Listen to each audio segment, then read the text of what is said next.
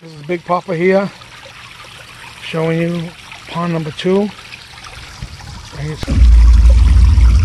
Standing on it, 240 pounds. It's solid. As you can see, there you go. That's the rock. I'm going to tell you 3 or 4 easy steps how to keep your fish alive in the winter. Number 1, shut your filter off. Definitely. You got to shut your filter off. I'm going to tell you why. If you look right here, that's the line coming into the pond. If you look right here, the water's fine. Now that water's going to pump into this filter and it's going to pour right back into your pond. But this line right here will freeze. If that freezes, there's only one way for the water to go back. It's going to go right back in here and spill out. And your pond's going to get empty like the one in the back that I had showed you. That had 4 inches of water.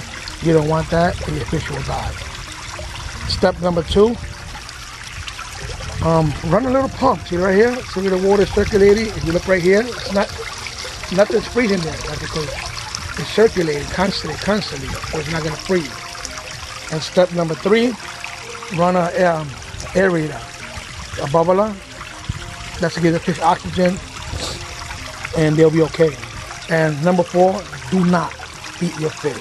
It's okay. Do not feed the fish. It's cold out here. Do not feed the fish. When you feed the fish, they're gonna get sick and definitely gonna die. So you don't want that. And the fish they're meant not to eat in the winter. They don't eat in the winter. Last time I fed them was in November. Next time I'm gonna feed them is in April. They're not gonna die. If you feed them, they're gonna get sick. Their digestive system doesn't work that way. They can't eat in the winter. They will get sick and they can die. So those are 4 easy steps. I'm going to get off this ice because the sun is out and it could melt. You never know. But anyway, I'm getting off. And I'm going to show you here that it's still frozen like a rock.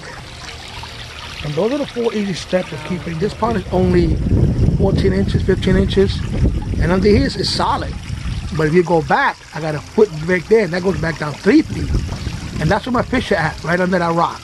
Directly right under there, that's where they're at. They're not under here because this is almost touching the ground. They go to the back, so definitely make your pond at least 3 foot deep so your fish can survive, you know. And like I said, that waterfall right there looks really cool. I leave that all year long. I never shut that off.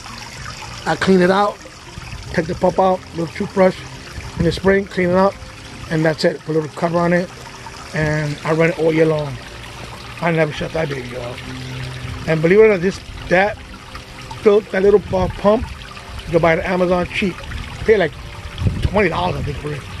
3 years running, and I had no problem with it. The 4th year, that was it.